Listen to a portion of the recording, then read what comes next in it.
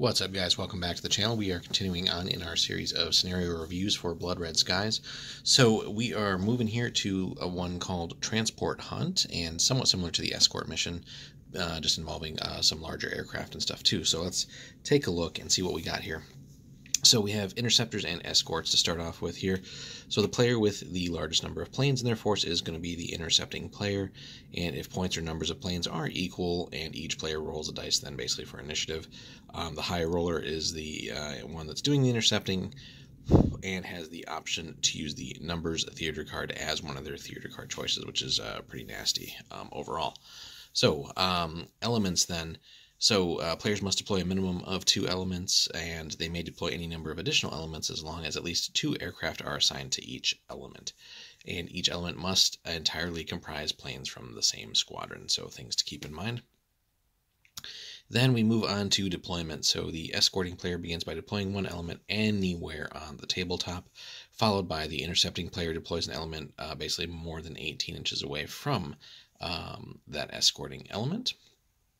And then basically we continue on. So the escorting player deploys one element in high cover along any table edge, and then the intercepting player deploys one element in high cover also along any table edge. So just depending on what is all chosen there, that can be part of the strategy here of setting up and trying to figure out where you're going to try and get your various elements and planes just to sort of be in the best positions. But again, with the intercepting player going second there, so they can certainly try to match or more closely follow what you're going to be doing. And really with the first step there, 18 inches away is really not that far in this game, depending on the planes involved either. So then, starting advantage level, pretty standard here. So roll a d6 for each plane on the tabletop. 1 to 2 is disadvantage, 3 to 4 is neutral, and 5 to 6 gets to start advantaged. But it's the special rules of the scenario where things really do get interesting. So we'll start off here with the hunt. So transport aircraft are known to be in the area, but the intercepting aircraft will need to locate them. So if there are no transport aircraft present on the tabletop, intercepting pilots can use a special pilot action in this scenario called search. So you make a pilot skill test for the searching pilot, and if a success is rolled, transport aircraft have been spotted. So the following mods will apply. So multi-crew aircraft +1, each previous search action this turn +1, radar support theater card +1, searching over flat terrain +1, searching over elevated or undulating terrain -1. So all kinds of things that go into that. And then when transport aircraft are spotted, the escorting player must deploy 4 to 6 engines worth of transport aircraft.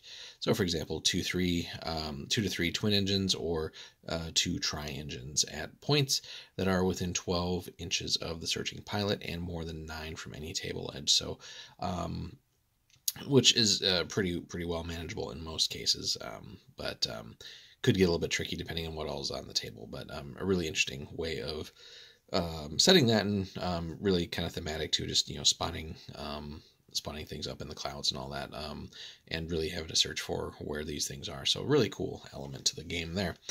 Then note, you may use twin engine bombers if no transports are available, as they were often adapted for the role. Once one or more transport aircraft are spotted, no further search actions can be used until the spotted transports have either been shot down or escaped.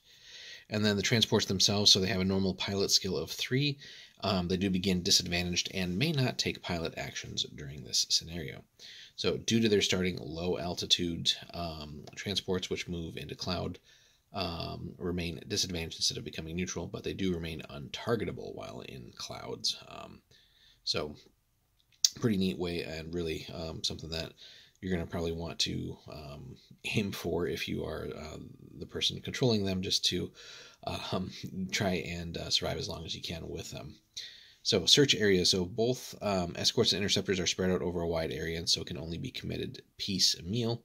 So each player can commit a maximum of 1 high cover marker per turn onto the tabletop, and both have additional restrictions on whether they can commit a marker. So the intercepting player may only commit a high cover marker if transports have been spotted by a successful search this turn, and the escorting player may only commit a high cover marker if no intercepting high cover markers remain uncommitted.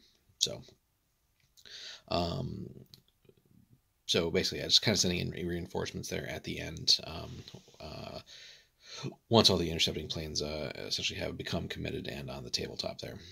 Uncommitted high cover markers may be moved along the table edge as detailed in the high cover marker rules. So again, really just great way of representing that these planes aren't like static and not moving. So it's a great way to represent things covering these vast distances and elevations and everything too. So then on to leaving the battle area. So transports that exit the table leave the scenario altogether, so no boom chits are inflicted for planes lost this way. If an escort or interceptor leaves the table, it re-enters play on the following turn if it passes a maneuver test, and then redeploy the plane anywhere along the edge it left from and roll for its starting advantage level. If the test has failed, however, the plane returns to base. One boom chit is inflicted on a squadron for each plane lost in this way.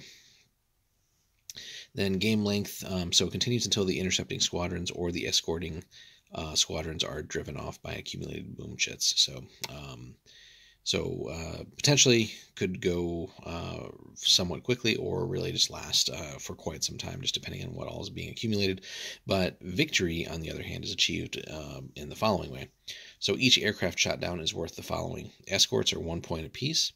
Interceptors are worth 2, and then transports are actually worth 3.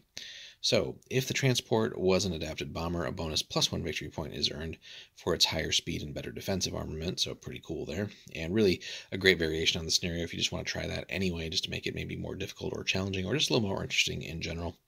And then if a transport survives the scenario, including by leaving the tabletop, the victory points are awarded to the escorting player, so you do have motivation to get your transports off the table. If a transport is shot down, the victory points are awarded to the intercepting player. Makes sense. And then finally, the player with the greatest total number of victory points at the end of the game is the winner. So could potentially be a pretty tight race there. And obviously, just in general, the more escorts you can shoot down, the more you can kind of focus on the transports. But on the other hand, they'll be moving and trying to get off the table too. So you kind of have to pick your poison there and just take the best opportunities that you can. But with the transports really starting at disadvantaged, if you can get some great early aggression there and get into good positions, you have a good chance of maybe knocking a few down early. So again, pretty fun scenario overall, and just another great example of what you can do in Blood Red Skies. And it's not just basically just destroy the other side in every mission. So there's a lot of different things going on here. Whether it's the escort mission that we covered previously or this transport hunt, again, just a great thematic way, and really will play out in many different ways depending on the factions involved, and whether you're doing early, mid, or late war. Brings in all kinds of crazy things. Playing this with early war versions of, like, let's say 109s and Spitfires is going to be way different than late war with bringing in like ME-262s and stuff if you're like intercepting with them. So certainly they can get around the tabletop pretty damn fast. So again, really good stuff here from Warlord. Another fun scenario worth trying out if you guys haven't.